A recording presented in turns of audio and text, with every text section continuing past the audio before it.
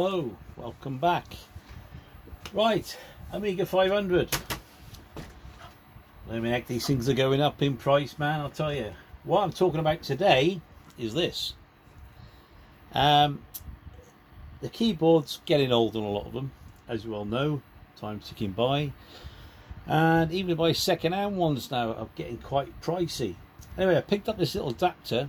There's a keyboard replacement to use a US, not USB, ps2 ended keyboard in your Amiga 500. Now I just thought I'd do this video because I was playing around with it the other day and I thought, well, I got it through 20 quid, well, it's worth a try. So I haven't got a keyboard for this one, so I thought I'd try it. So I thought I'd share this with you because another lesson learned why you should always keep your old stuff. But anyway, this is how you do it. You get this one, you stick it in, and it's the nearest to you that goes in the slot anyway. It just slots in like so. Oh, make sure I get it right.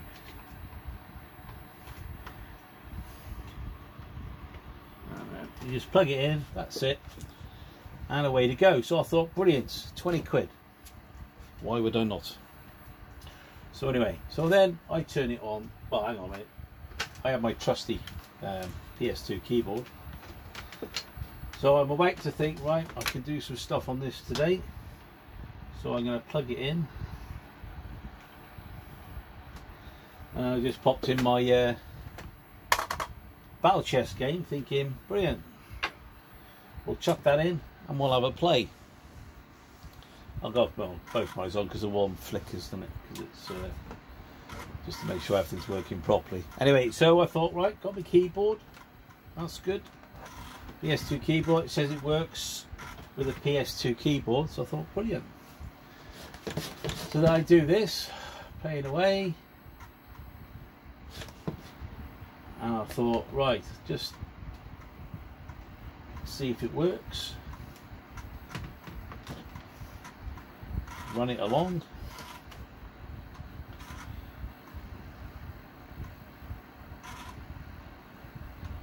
Chance to load it in. One of my favourite games again. Still an all-time classic.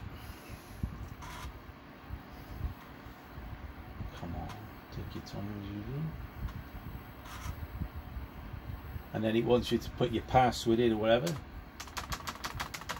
So I'm thinking, press enter. Wow, it works. We're going through. So you click on whatever.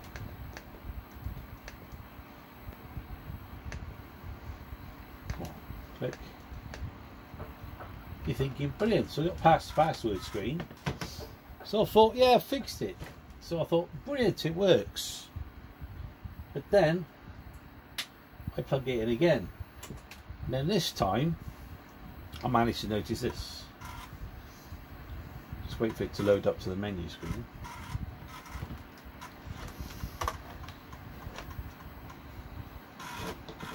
So I thought, you know, try to do something, and then I couldn't get any letters to work properly. All the, so what? Let's go to rename. So I thought some of the letters, because I was going to type something out with another program. So I thought, well, I'll delete these.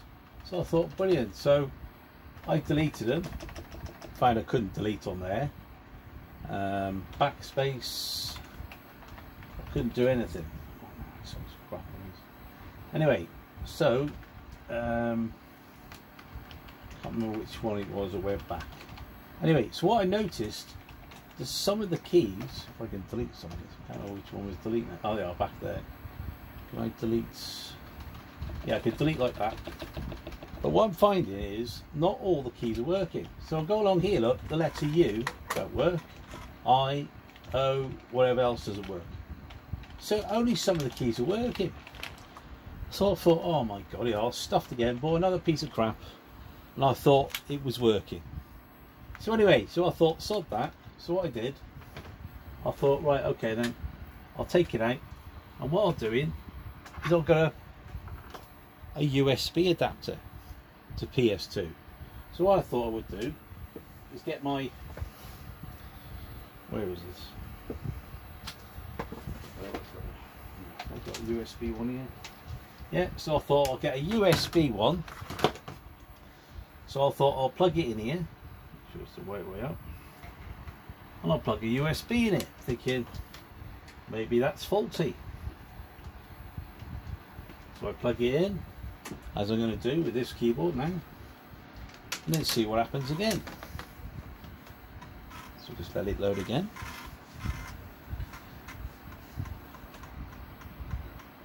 So again, as always, get disappointed. Frustration of having old computers and things, you're thinking, oh right, this will save a bit of problem. And then so I thought, right, we'll do the same thing again, rename and see if it works. Nothing. Won't even work with the USB adapter. So I thought, oh, why is it always me? Why is it when I buy something it never seems to work properly? So again, I thought, hang on a minute, maybe these ps2 new versions that made for PCs later on, maybe they're too modern, because like these are like, I mean, this is an old one, this is on my CD2, no problem, works mint. But again, because this adapter's been made to go on here, it looks for something different. So lucky for me, in the corner over there, I've got an Olivetti. And I thought, I wonder, because this is an old one, would this work? So again, I thought I'd try it. You can tell it's an old one because Olivetti colour coded stuff in those days. Green for mouse, orange for keyboard. So I thought, right, okay, we'll try this one. Otherwise I'm still stuffed because I wouldn't have a keyboard. So again, we'll just plug this on and then we'll see. And what's good about this, I noticed I've got lights on. So if you can see that, there's a light on the end of it. So I thought, well, that's a good start. There's a light on there. Didn't notice that on the other ones. So then I thought, well, the IOUs and everything wouldn't work. So I thought I'd try that on here. And rename the file. And then we can delete. And look at this, straight away. The keys are working. The delete key. So I can do the QWERTY. Everything is working. You look, see, everything I type, spacebar, well, I'm going to go on to the end. Delete key, everything's working. So yet again, what about I pressed enter by accident. So yet again, having old stuff lying around, people call junk, why'd you bother keeping it? This has saved my life again. I can still use my Amiga 500 with an external keyboard, no problem. So there you go. Just thought I'd share it. An Olivetti compact keyboard has done it. Fixed the problem, no problem. So if I were you, snap yourself a couple of Olivetti compact keyboards, and you can buy one of those for 20 quid.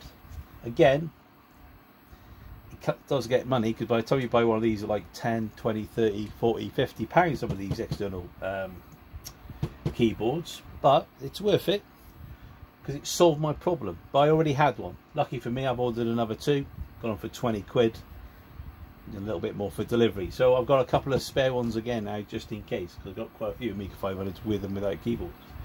So yeah, so just thought I'd hand that tip on to you.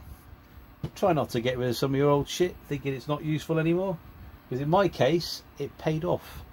So that's it for now. Until the next time, just thought I'd give that. See you again maybe in a couple of weeks, see what else comes up that I can't get to work. Anyway, bye bye for now.